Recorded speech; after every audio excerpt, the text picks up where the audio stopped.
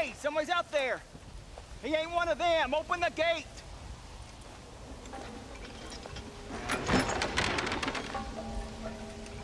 Howdy, mister. Howdy.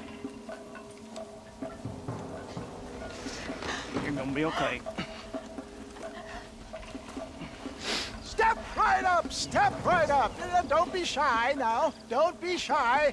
Nature confounds us, but science saves us. That's the truth, sir. That's the truth. West Dickens' patented tonic. The only 100% original, 200% guaranteed cure against the undead stalking this earth. It not only brings health and fitness to the sick and needy, it repels the undead and saves souls. Why, it's a natural miracle, and it's available now, here, at the low, low price of only 100 solid gold coins. That sounds expensive, but what price? Eternal damnation. You, sir, you look healthy. Would you like to give it a try? Me, sir? Yes, sir. Would you care to demonstrate the undead defeating possibilities of this patented elixir? No, sir, I would not. What I would like is for you to stop peddling this nonsense right now. 100 gold coins? Well, what price would you pay for survival? You tell me, Mr. West Dickens. You tell me. Well, since you put it that way, why don't all you chaps all take one for free now? And if you like it, when you like it, you'll know where to find me. You won't find any undead around me. Take it, enjoy. Thanks a lot, John. These people have lost their families. They've lost everything. Well, that's not my fault. I'm just trying to make an honest living here. No, you're not. Well, okay. But can I help it if demand is high? High? I'm offering the people hope, John. That's a precious commodity. The tonic really works. These poor, awful undead creatures can't stand it. Come here, take a look.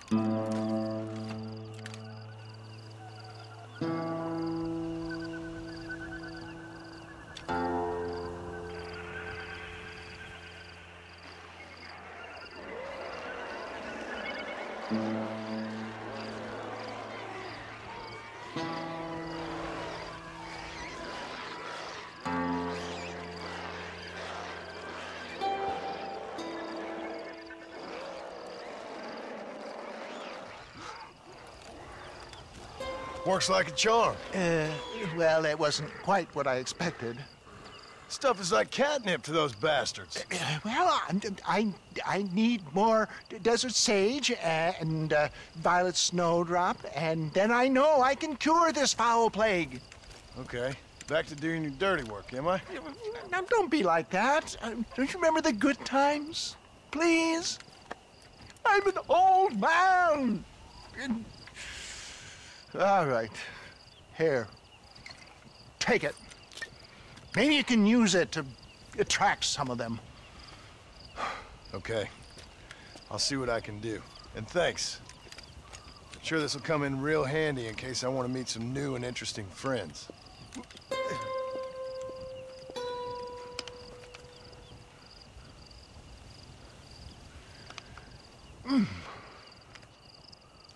Interesting.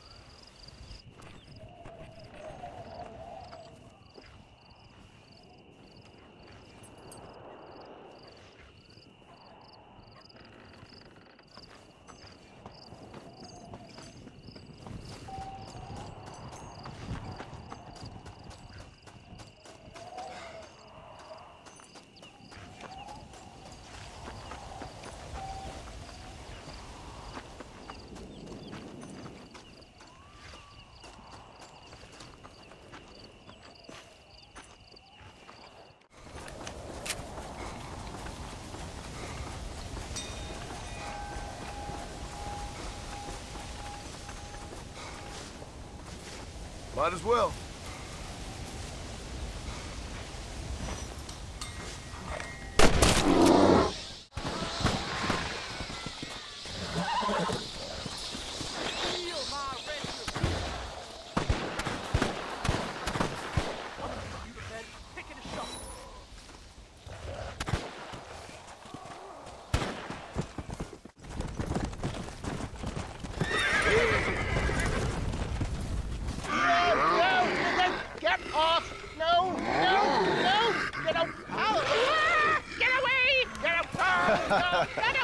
Another satisfied customer, Mr. West Dickens? Oh, hello, John. Yeah, poor fellow can't get enough.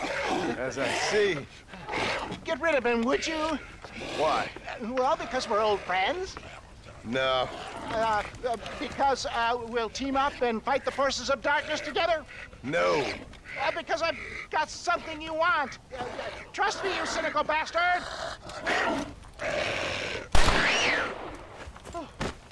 Oh. Thank you, dear boy. Oh, thank you. Oh. Oh, did you get the stuff? Of course. Oh, excellent. Oh, wait just a minute.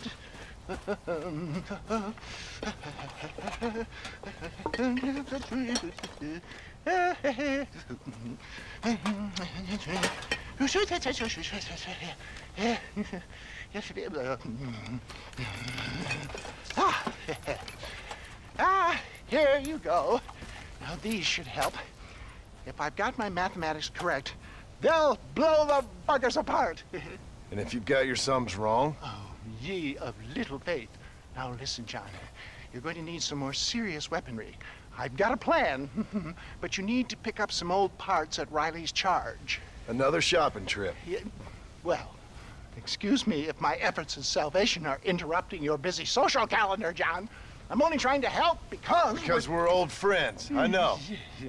You better not be wasting my time. Me? Never. Perish the thought.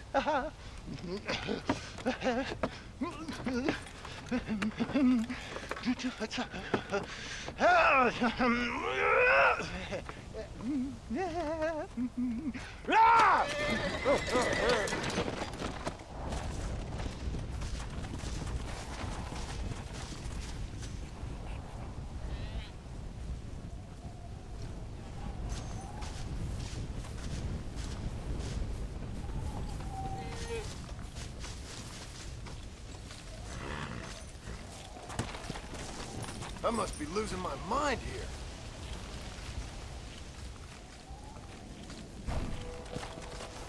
Go!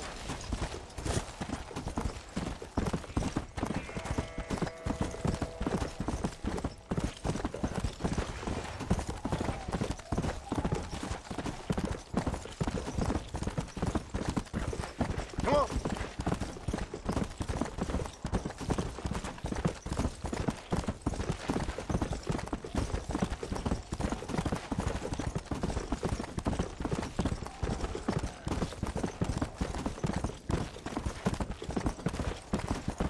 Faster!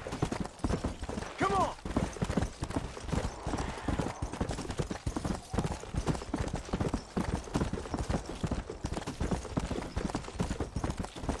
Come on! Let's go!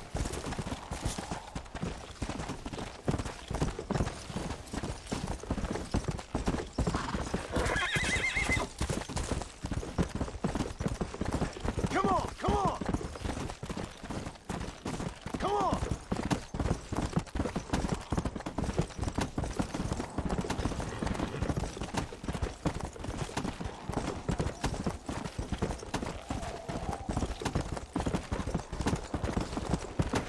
Yeah!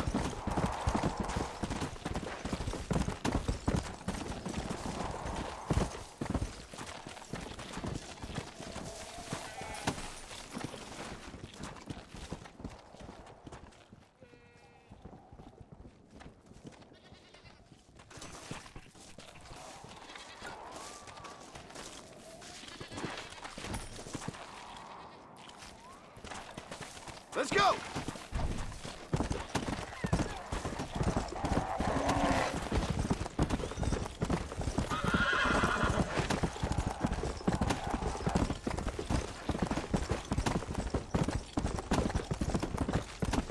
Come on! Let's go!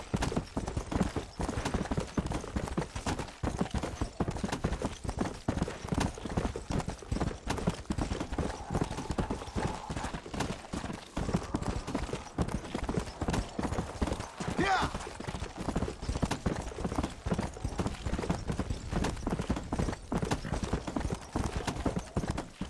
Let's go!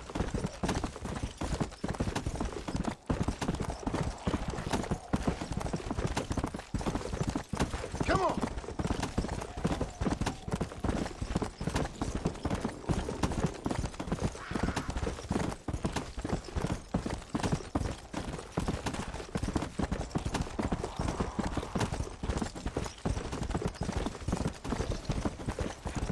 Yeah!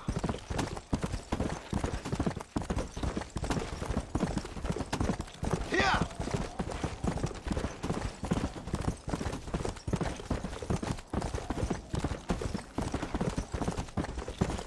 Come on!